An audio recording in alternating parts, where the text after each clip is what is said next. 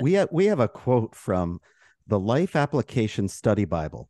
Great opportunities are often destroyed by small decisions.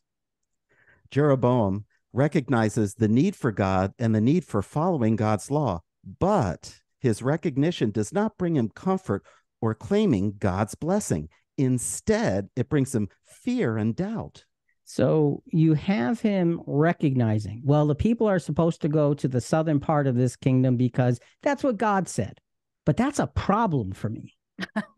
Okay, that's a real problem for me. I don't like the fact that the people have to go where God said they have to go. Now, I know he didn't say that, but that's what essentially he's talking about. I don't want it to be this way because then they're going to want to be with that king instead of me. Now, think about that. Just let that sink in for a second and just understand the disaster that is now beginning to build. What do subtle fear and doubt always produce? They produce rationalized, God-dishonoring conclusions.